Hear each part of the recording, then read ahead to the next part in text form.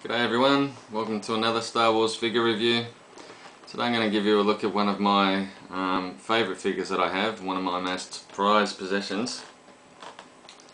It's this one here, the Lava Reflection Darth Vader. This was a Target exclusive in America.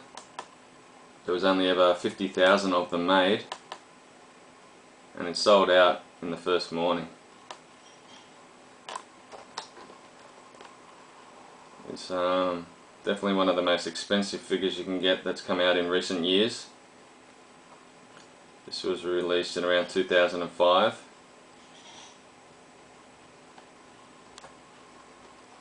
I'll just quickly read to you from the back of the packet. Lured by promises of unlimited power, Anakin gives up everyone and everything he cares about and falls to the dark side of the Force. Encased in the black armor that will come to strike fear throughout the galaxy, he is no longer Anakin Skywalker. He is now Darth Vader. As you can see, it's got sort of a pinky reddish tinge to all of his armor, as if he's standing in front of lava on Mustafar.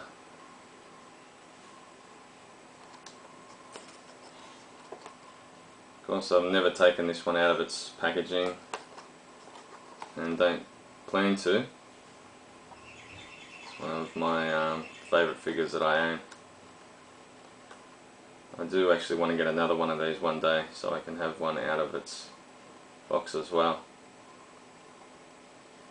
Okay, another one I want to give you a quick look at is this one here. It's the obviously silver Darth Vader. There was about 5 different figures released in all silver like this.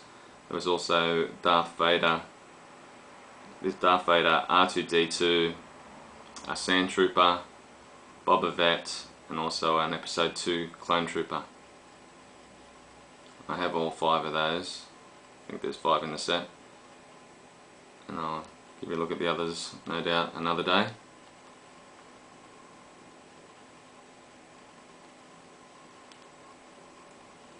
His lightsaber is removable. His helmet's not. He's not very articulated, but this is more just one to stand and display. I really like it.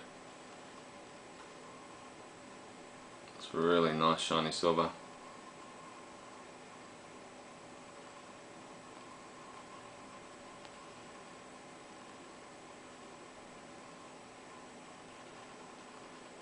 So there you have it, 2 of my favourite Darth Vader figures.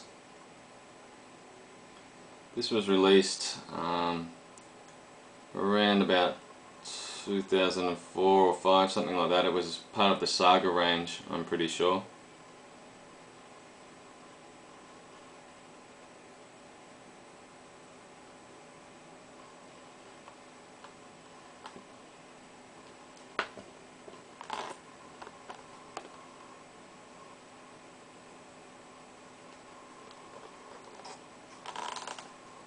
You can hunt one of these down on eBay at a good price. Definitely I advise you to get it.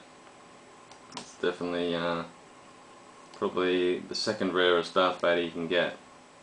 There was another silverish type of Darth Vader released in a New York comic convention about 2002 or something, and it's even more expensive than this one. I plan on getting that one day too.